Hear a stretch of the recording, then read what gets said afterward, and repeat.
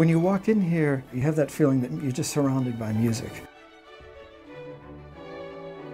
And I think that's what people like about this space. And students have told me too that this is kind of an oasis for them. What's really interesting is the importance of the role of music in the lives of the MIT community, especially the students. And the music library is a central part of that.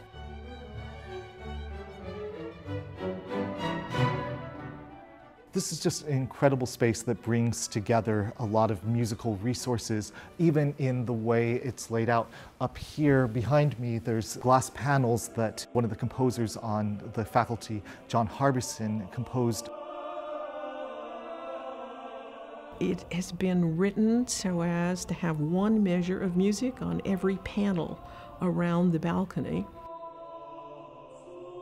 The music has been etched in John's handwriting on those glass panels. Then we get to the stairwell and the piece stops and it comes to a beautiful pause. And then it continues in the last panels. You're in the music when you come in here. It had started as a lounge. Students could come in and they'd have their lunch and just kind of relax and listen to music. And it started evolving into a little library. In 1996, we completely gutted the space and we added a second floor. What made it happen was Cherry's generosity. Cherry Emerson was an alum. He was a chemical engineer, and his mother-in-law, Mrs. Lewis, was an amateur musician. So Cherry Emerson thought he would like to name the library after Mrs. Lewis. And I suspect this may be unique in the history of building namings, to name a library for your mother-in-law. The sheer amount of stuff. Like, I'm really into Chopin. There was a section where we had literally every single piece Chopin ever wrote, and I was like, is this real? And then I looked for Bach, I looked for Mozart, I looked for some more contemporary pieces, and it seemed like every single thing that you could ever think of, Lewis has it. And if they don't, everyone here will make the utmost effort to get it here. We've kind of evolved over the years. The big attraction here used to be the turntables and the CD players. But we've changed a lot. We've added digital pianos. We check out Zoom audio recorders. We have digitizing equipment where you can digitize an LP or an audio cassette. And we have a lot of music software. The library recently got an old crank record player to play 78 RPM records. There is this sense of pushing the technology in both directions to make the full spectrum available. The first floor makes a nice little concert hall.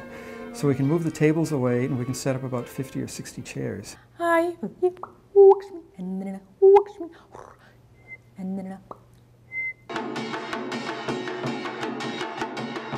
We have a composer forum series.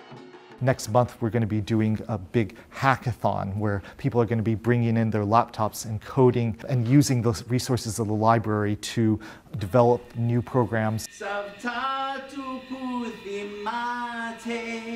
There's much more emphasis now on music and technology being taught here. The first class I developed here at MIT is called Interactive Music Systems, and it's really based on the experience that I had in starting Harmonix Music Systems, the company that created Guitar Hero and Rock Band, and also Fantasia Music Evolved. He wanted his class to use the Xbox, and we said, well, we don't have one, but we're glad to get it. That's why we're here. We're here to support the faculty. It's a music game that touches a lot of the topics that we cover in the class. How do you interact with music if you're not necessarily a musician? How can you use your hands and your body as the interface by which to create music? I think it's wonderful that something like playing music games can actually happen in a music library. I think it's a real testament to the flexibility of this wonderful place.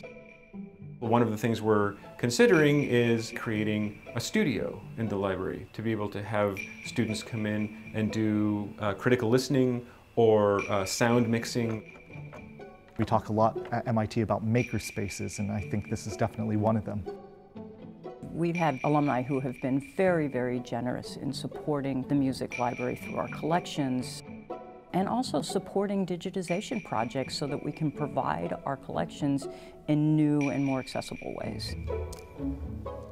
The Lewis Music Library has an incredible collection of rare and, in many cases, unique materials.